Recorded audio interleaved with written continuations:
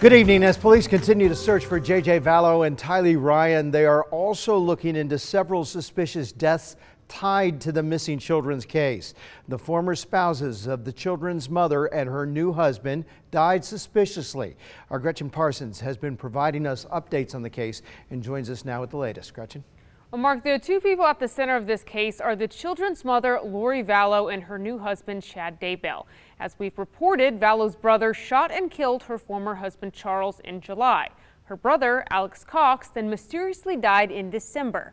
As for Tammy Daybell, Lori's husband, his former wife died this past October.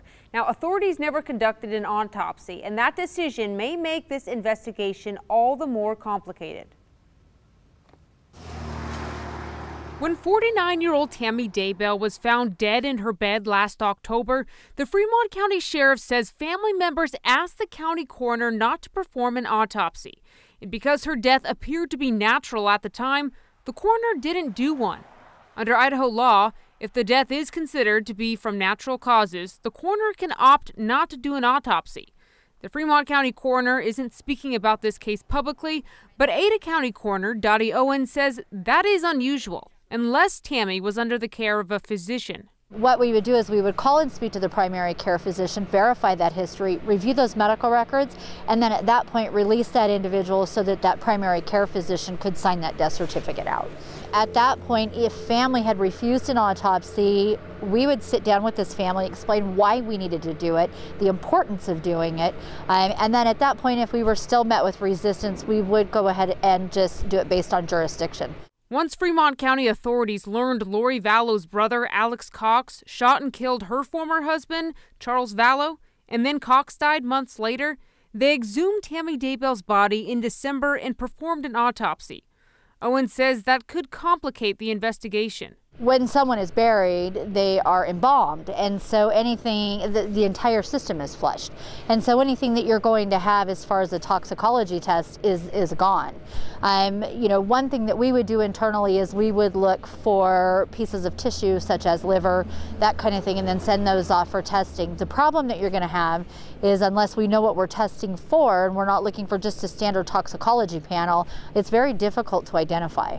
It's been at least 8 weeks since Tammy Daybell's body was exhumed and still no results. The Fremont County Sheriff said it could take up to 1 year. Owen says that could be because they don't know what they're looking for. If we don't know what we're looking for, the possibility is endless. People can be poisoned with rat poison, or it can be some form of a fluid for your vehicle. It could be an antifreeze. It could be, there's all kinds of things that we've seen come forward in talks. We would need to have somewhere to start. I need to know what we're looking for in order to start searching. We requested that 911 call from the day Tammy Daybell was found dead. The Fremont County Sheriff's Office denied our request, saying it would interfere with the investigation. At this time, Lori Vallow and her husband, Tammy Daybell, still aren't facing any criminal charges. They are believed to still be in Hawaii. We've reported Idaho Governor Brad Little, he would have to sign off on an extradition order to bring them back. The governor's office told me this afternoon they haven't received any requests for extradition from authorities in Rexburg. Mark? Could be coming soon. All right, Gretchen, thanks. And by the way, this case is the focus of a story on NBC Dateline coming up at 8 o'clock Friday night right here on Idaho's News Channel 7.